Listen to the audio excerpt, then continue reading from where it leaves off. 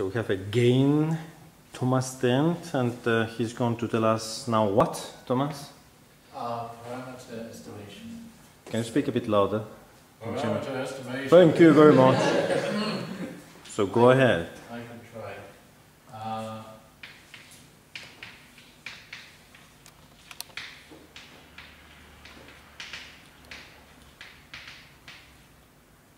So I mentioned in the first, this morning, the problem of detection, which is you have a large amount of data, maybe months of data, then you're answering the question, does the data contain any signals that you can distinguish from the noise so that you can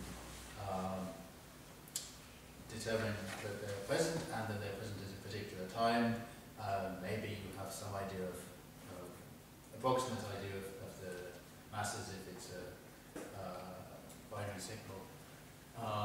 But that doesn't answer all the questions about if you have a signal.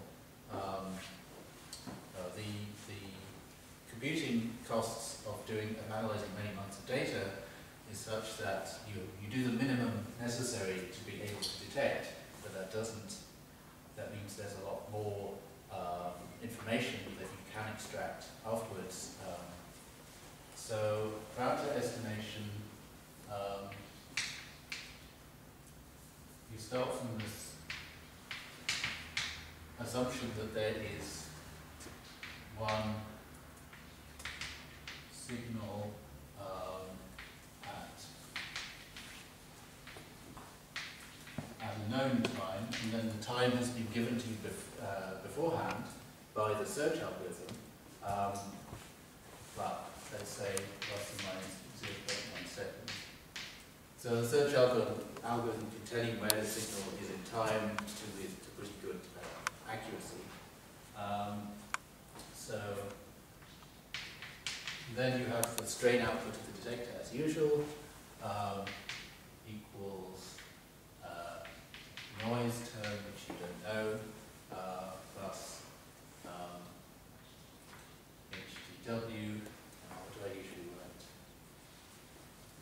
Let's say HDW is the signal. So what the assumption here is that the output of the detector is the noise term, which we assume is Gaussian, well-behaved noise, plus gravitational wave signal. That we don't know what system the gravitational wave signal comes from, so that's why you're doing the analysis.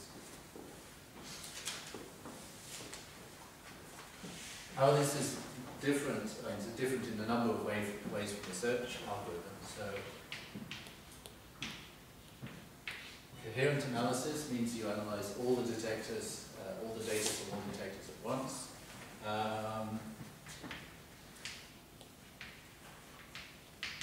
Bayesian analysis, well, I won't go into much of a mathematical description of what this is, but essentially the goal is not to just find the signal, but to have the most accurate and unbiased estimate of what its parameters are. So what do I mean by the parameters? So if we were just describing a gravitational wave signal as a function of time in general, from a compact binary system, it has lots of parameters. So I write these after a semicolon, and mass 1, mass 2, spin 1 vector, spin 2 vector, distance to the binary, let's say a luminosity distance, theta, phi, psi, there's an angle let's say angle from one detector on the Earth, so the angle from the horizon and also the angle rotating around the vertical, so it's this guy direction. Iota is the inclination of the binary, so it's the angle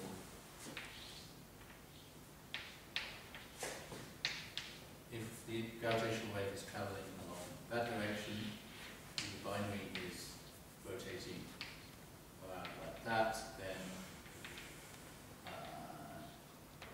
notice this inclination angle of the binary axis of rotation relative to the line of which, along which we're observing. Coalescence time. Okay, we've said that the search is giving us a pretty good estimate of the coalescence time, but we still need to model that when we're doing an estimate of masses, etc. And coalescence phase is how far the binary objects are around the orbit at any given point. So this is another unknown thing. So it's a circular, yeah, mostly. Okay, at the moment we're assuming everything is circular simply because, well, it's simple and there's evolutionary reasons.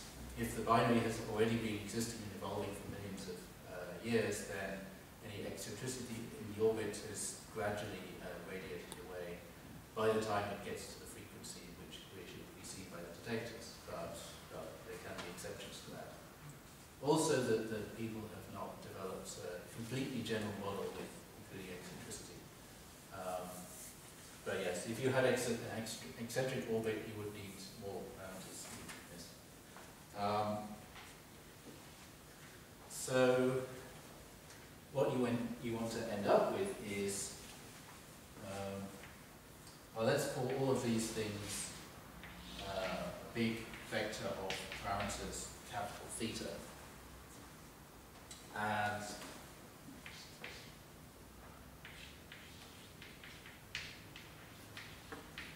what you want to end up with is a probability distribution of these parameters of the system you're interested in.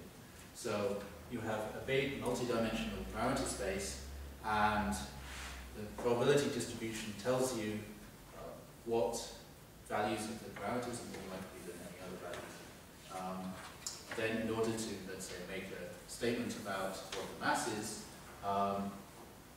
you do a big multi-dimensional integral over all of the parameters that are not the masses, and then you reduce this to just a two-dimensional distribution of the masses, and then you can make some confidence region. You can draw some region that encloses 60% of probability or 90% of probability or whatever you like.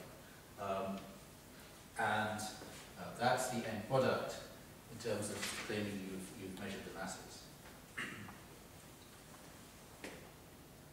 So, okay, I can probably erase the detectors. Erase some parts of the detectors.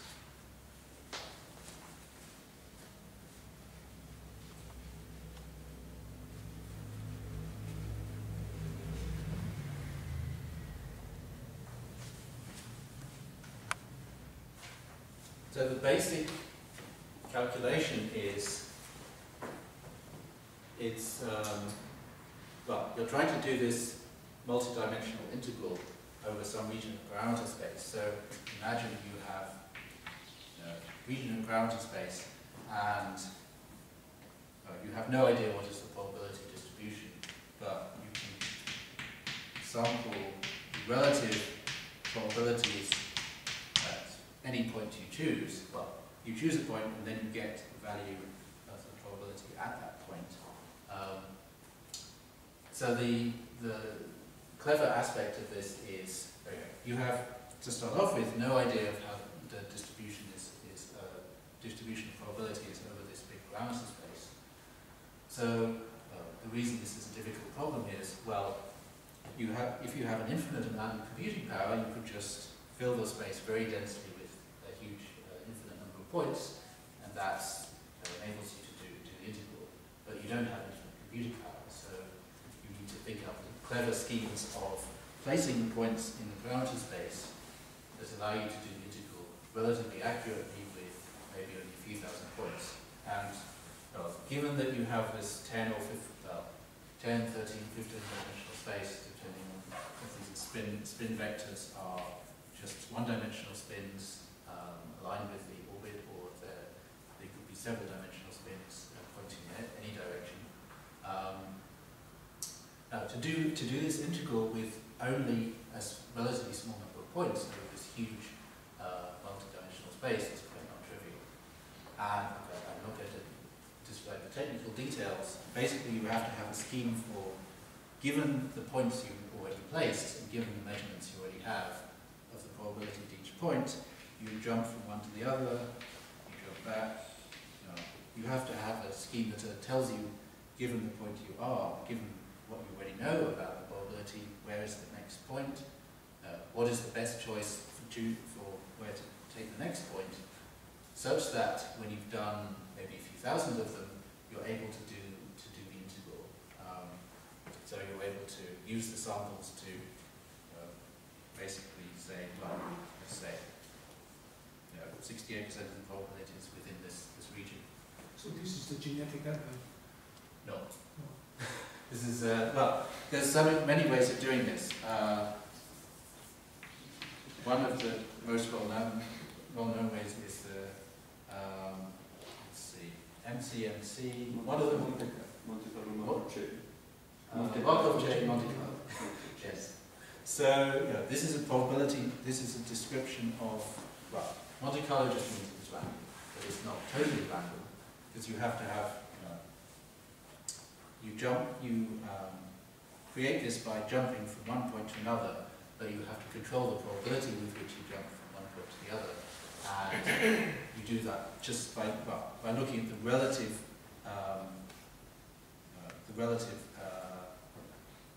strengths. Well, let's say at each point you get a value of the probability of the parameters at the point, and I think the way one way it works is, well, if the probability that you're jumping to is higher, you always jump. If the probability you're jumping to is lower, you make that jump, but not all the time. So somehow you have some recipe for trying the points and including them or not including them. Now, how to? That's only half the story. You have to have a recipe for deciding what points to test in the first place, and that's the point where this becomes more of an art. Well, there's no perfect theory of how to do that most efficiently. So there are many different recipes for implementing this. So the other basic algorithm is called nested sampling. Again, I don't think I can really give a technical description of this, but it works in a slightly different way by basically trying to restrict. Well, again, if we start with the whole parameter space, it's like you would imagine a bathtub, and then you have, let's say, a mountain, an object on the bottom of the bathtub, and you're gradually filling it with water. And imagine the height of the object is the probability of the parameters taking a given value. So imagine contours of gradually increasing probability density. And then what the nested sampling algorithm do was, first you put points all over the space fairly, let's see, sparsely, and then you work out, well, this is good enough to determine where like 90% of your probability is, so then you draw your 90% contour. Then you put points more densely within this 90% contour, and that gives you better resolution in the region where there's a high probability, and you're able to draw this successive contour at higher and higher levels of the probability density. And then this naturally ends up you putting more points at the regions which are more interesting because they're more likely to be the correct values. So just to guess about LIGO, so you say you can determine only one polarization, and does it affect this parameter determination, or it doesn't matter? Oh well, yeah. I mean, the physical content, yes, is very. I mean, the fact that the detectors are nearly aligned with each other does quite strongly affect the output of the what parameters can be measured well or what parameters cannot be measured. Yes. So is that a general see? Yeah, I mean, you could look at the papers and see. Okay.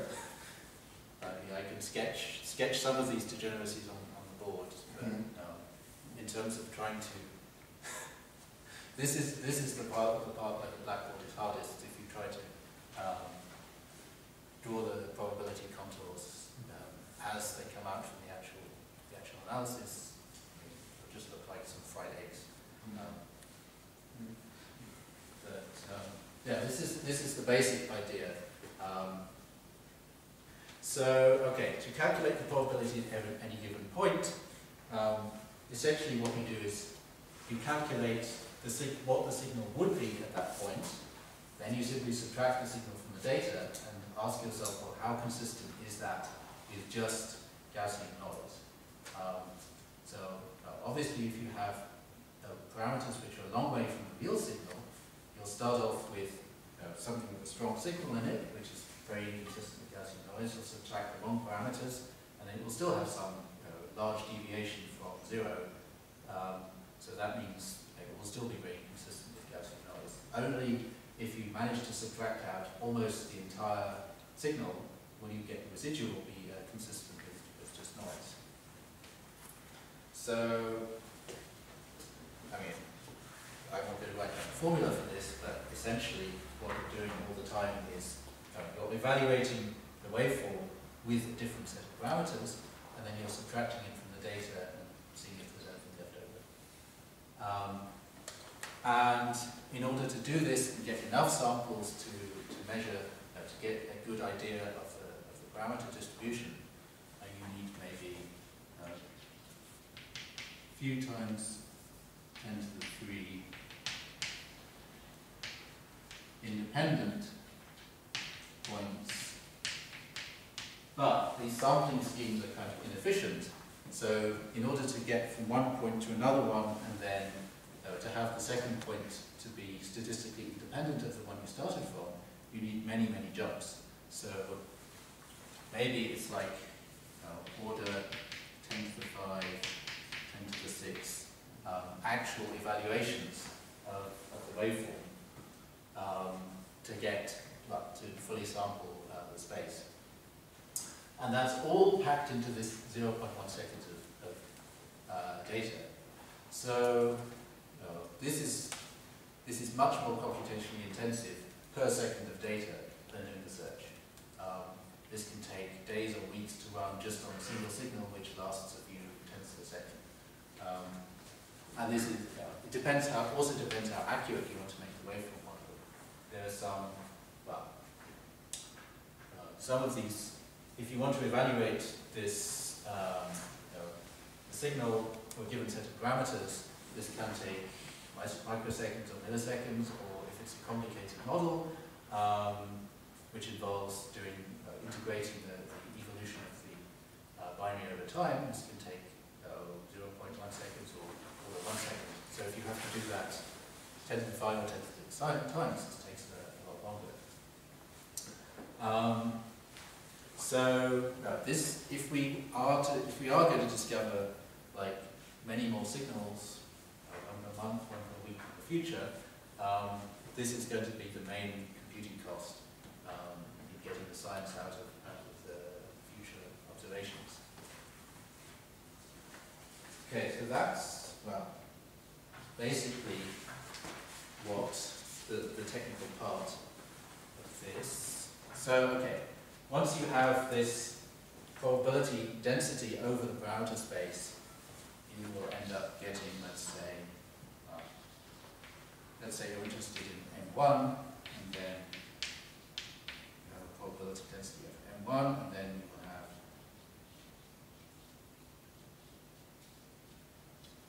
some distribution of samples when you've integrated over all the other parameters, and then we say, well, 90% of the samples lie between these two, so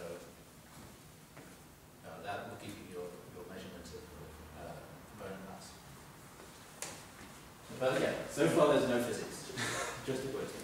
So, I'm totally ignorant about it, but is it true that all the distributions for all the parameters, once you average over the others, have a single peak, or is it possible to have narrow peaks, maybe with higher probability? Because in that case, the MCMC as well as the nested sampling could in principle miss that, right? Yeah, so no, if you have a shape of the probability distribution which is in general infinitely complex, you can't do it. So you have some basic assumptions that you don't have a very large number of different peaks, and there's some parameters for which the confidence regions. No, occasionally you have things which are sort of banana shaped, or maybe you have one peak here and one peak here, and it's relatively technically hard to make sure that your sum works correctly in this case, but there's lots of tests. I mean, people have. I was asking whether it's possible to have a very narrow peak. If you have one distribution and a very narrow peak. Yeah, sure. So this is more a question of, well, if it's a very narrow peak and it's a very large parameter space, if you don't even start off putting one sample there, you may miss it completely. But is it physically reasonable, or maybe not? Well, let's say if your mass is if the signal that you detected in using your search pipeline, assuming that it is a real signal, you have some idea at least of where to look in parameter space. So if you allow infinitely large parameter space, obviously you have no chance. But technically, it should always be possible to shrink it enough, sufficiently that you have a good chance of finding that peak. And you will also, if the sampling code does not find a peak, it will be obvious because the probability, all these probability values will be basically flat, and the distribution will be completely different from what you expect from a signal, and you will be able to tell that something's gone wrong. So one other output of this, the parameter estimation code, is the distribution of the expected signal to noise ratio. And then you can check that against the signal to noise ratio you've got from the search. So that's checking that you are able to find all the probability that you expect. But yeah, sometimes the sampler just fails to see where the signal is. Then you need to change its parameters somehow. Just asking whether we should expect some of the parameters to have multiple peaks. So that's another, yeah, sure. I mean, some parameters, particularly angular parameters, or the inclination parameter, for example, generically will have multiple peaks, or strong degeneracy. Mass parameters, I think, are usually well determined. Okay. Maybe I'll start drawing some physical results. Eyelid detector.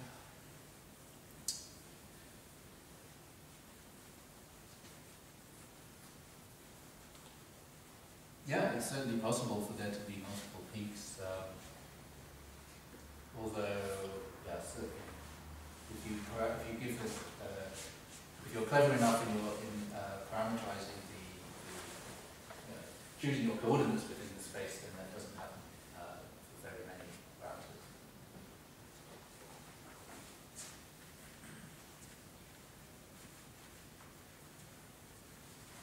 So, okay, we can hopefully start talking about some physical content.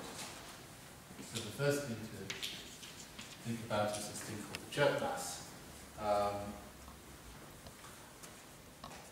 And it's defined as mass 1 times mass 2, 3/5 over mass 1 plus mass 2, 1/5.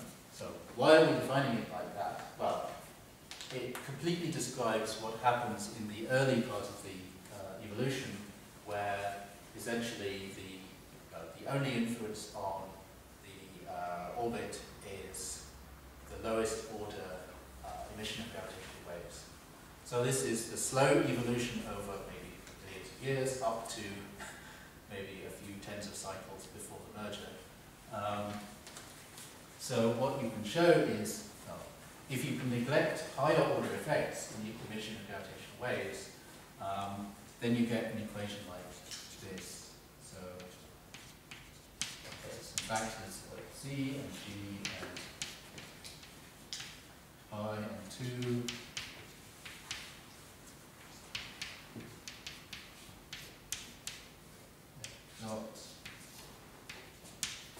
So, okay, there's a lot of numbers there, but what you notice is you have the frequency to some power divided by, I think that's, no.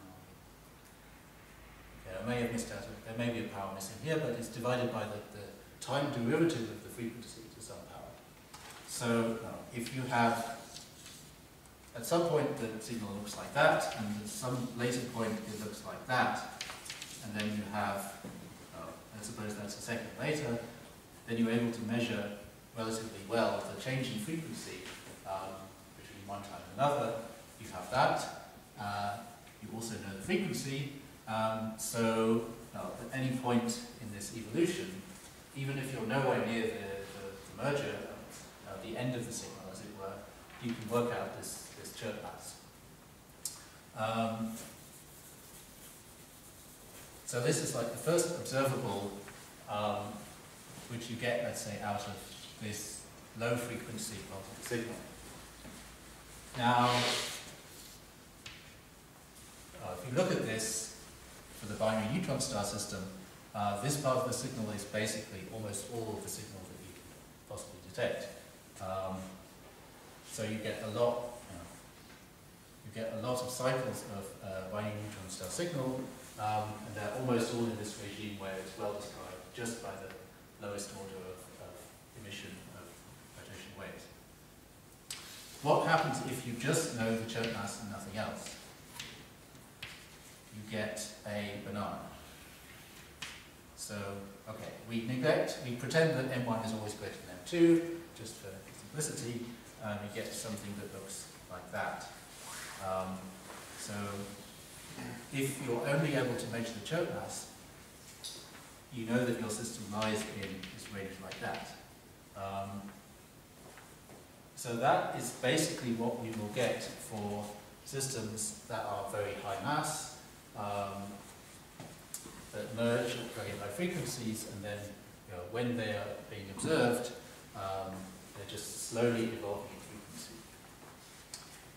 Now, okay, this isn't particularly useful when we're doing astrophysics because something here would be maybe 1.4, 1.4. Something here would be 10 plus 0.9. The total component masses. So there's totally different astrophysics here relative to here. So this, just the chirp mass itself, is nowhere near good enough to get some interesting science out of it. So you need to go. You need to use more aspects of the waveform. So now, okay, we can look at the later part of the in-spiral. If we just define mass ratio M2 over M1 equals Q, and then we have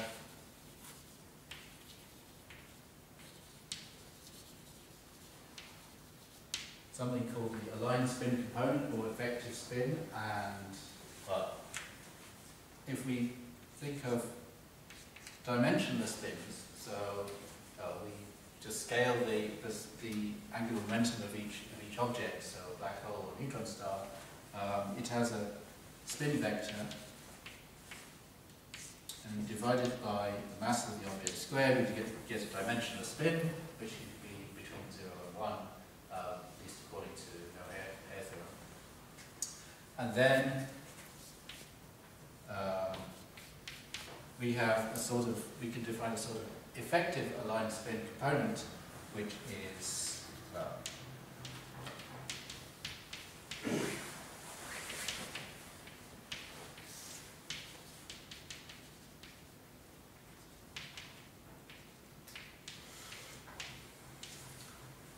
so it's the mass 1 times spin 1 projected along angular momentum plus mass 2 times spin 2 projected along the angular momentum, all divided by the total mass. So it's a sort of average spin component between the two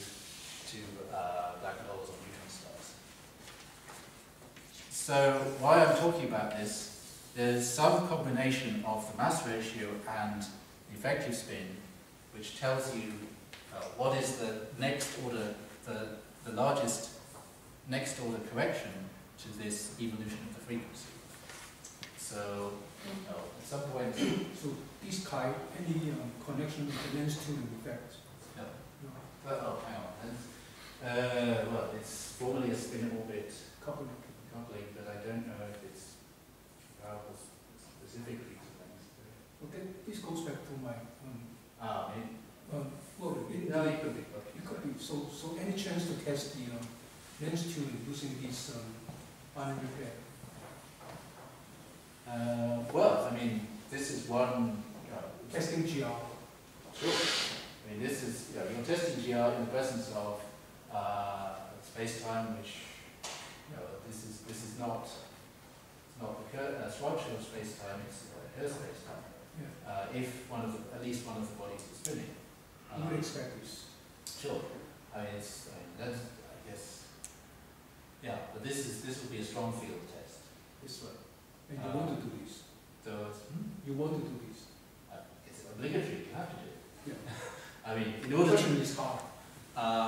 Well, I mean, people have spent large chunks of their careers just calculating these corrections to the gravitational wave to spins. So, if you can show that the evolution of the frequency over time is consistent with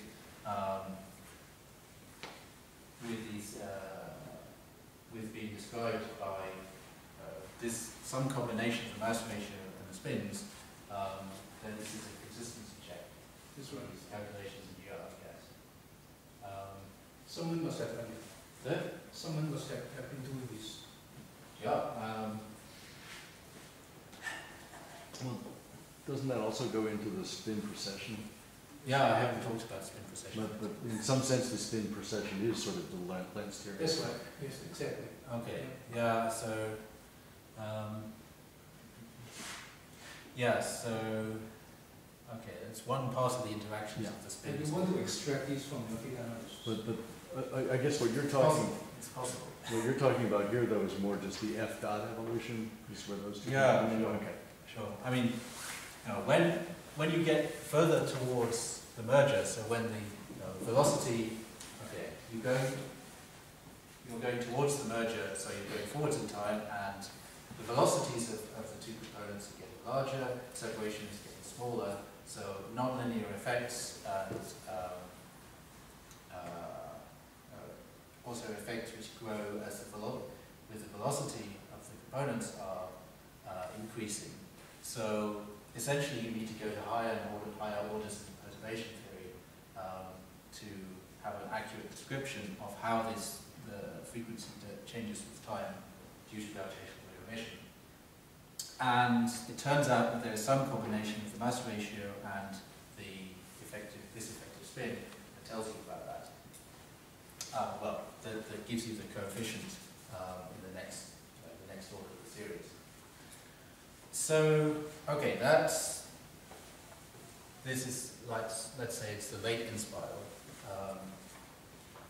and then the velocities of, in the early in-spiral portion, the velocity is going to be arbitrarily low, maybe up to 0.1 speed of light.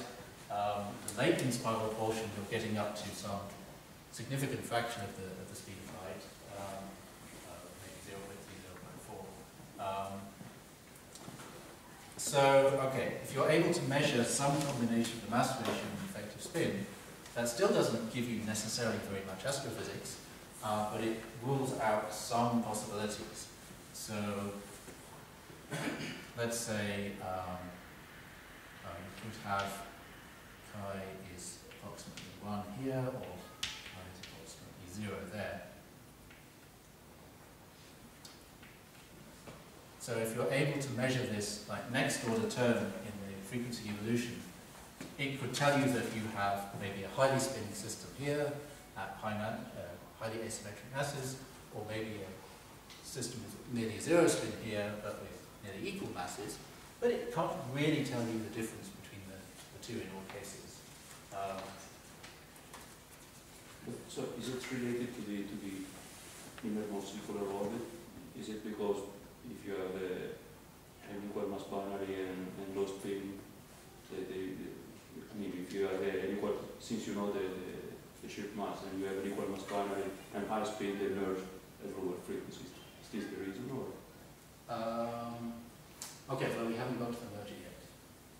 So, Okay. this is still when you're describing it as a Post-Newtonian. Okay. So it just happens Okay. that you write down all, so you calculate the Post-Newtonian terms for the loss of plane, and it happens that one of them is the sum of some factor in the mass ratio and some factor in the effective spin. Well, it's, I guess the answer is no. Yeah. so, yeah, if you don't observe the merger, let's say if the merger happens at too high frequency, then you will not necessarily be able to tell the difference.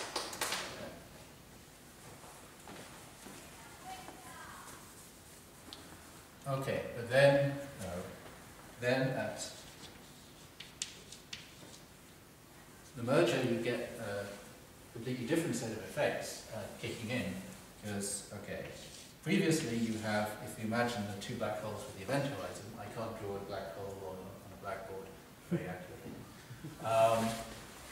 No, you can imagine them as nearly point particles, but at this point in the evolution, essentially the event horizons are, well, there's one point at which the event horizons just join up with each other, and it's well, okay, they're not formally event horizons, but you can think of them as similar to event horizons in terms of no information will get out to the future. So at the merger, essentially, you can stop thinking of this as a system of two objects, and you start thinking of a system of one object. So this is, you can think of this as one large, more massive black hole with some weird perturbation applied to it. This will tell you about these last few cycles. So essentially the cycles of highest gravitational wave amplitude. And then once this has happened, what you'll be in a situation where you have small perturbations to a stationary black hole at the end. So right at the end of the signal, you're back to a regime where you can describe by perturbation theory. But then if you're able to observe what's happening right at the end of the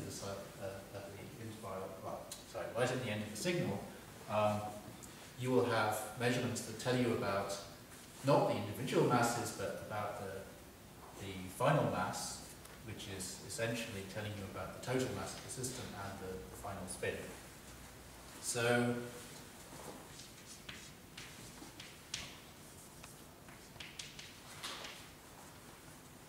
okay, this is also dependent on this effective spin that you started off with. So if you are able to observe the merger, these few cycles here, and particularly the frequency at which the merger occurs is basically determined by M1 plus M2, then finally you have, let's say, constant M1 plus M2. If you can pinpoint the value of what is the total mass, then you can intersect that with this constant jerk mass, and you end up knowing not only what some functions of the masses are, but you end up being able to determine the masses themselves, and to some extent the spins. So this we're very lucky, basically, because the signal we have, we see some parts of this late in spiral, we see the merger, maybe we even see this, to some extent, this ring down of the final single black hole. So what this ends up giving us is, if we plot this out, this isn't great anyway.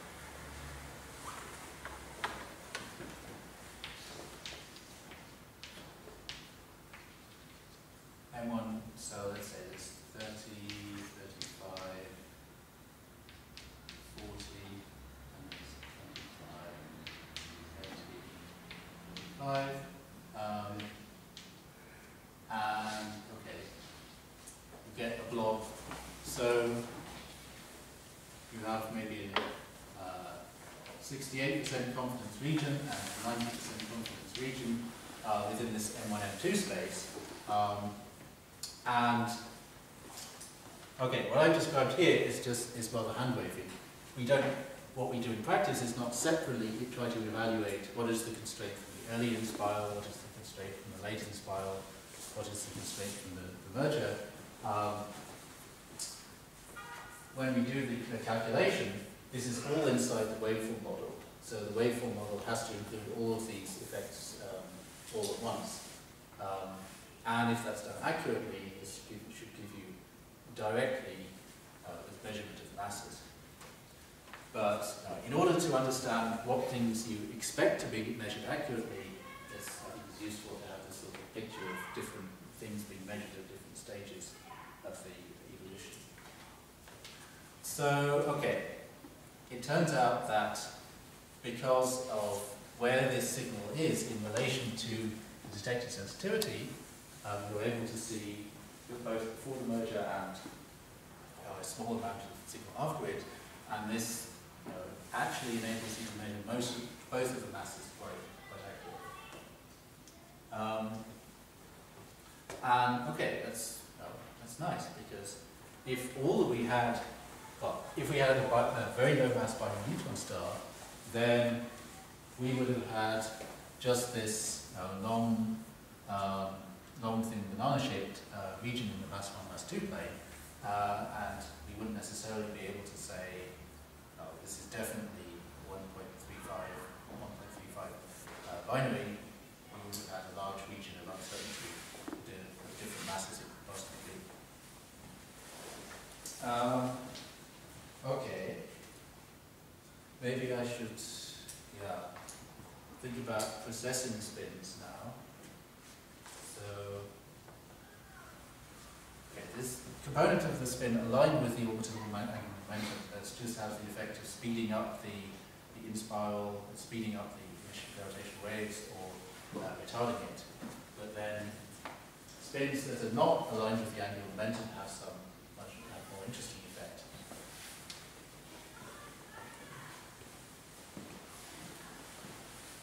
So I'm not sure I can draw this on the blackboard very well, but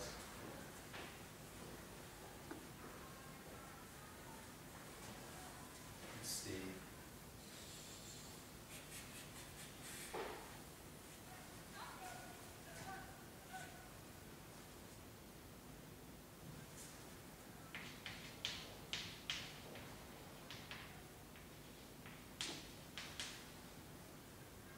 So the first thing you note is that total angular momentum of the binary, so which is spin 1 plus spin 2 plus orbital angular momentum, is basically constant throughout the entire evolution.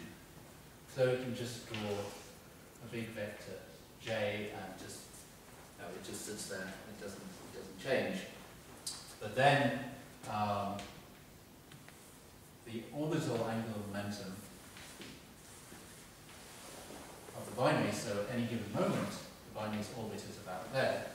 But then the orbital angular momentum vector can process around the total angular momentum, and then the two component spins,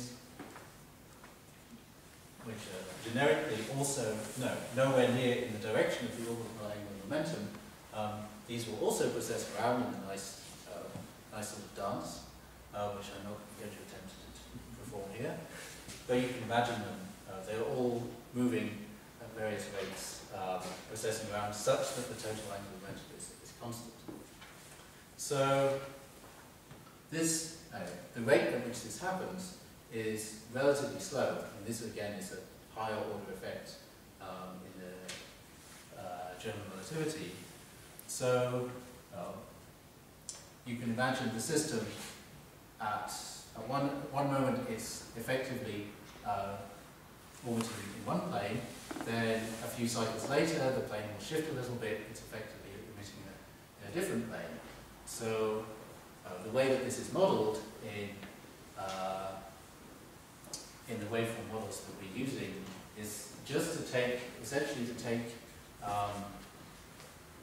the emission of gravitational waves from a system that doesn't precess and just do a rotation of the coordinates. And then this rotation of the coordinates changes slowly over time. Maybe if I try and draw a picture of what a waveform of this sort would look like.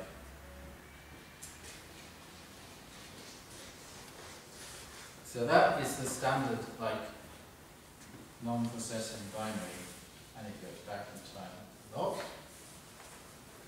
So that is what you would get if the orientation of the orbital angular momentum stays constant. Now, okay, you imagine if the orientation of the angular momentum, let's say it starts out pointed directly towards us, like these are circularly polarized gravitational waves arriving at the detector.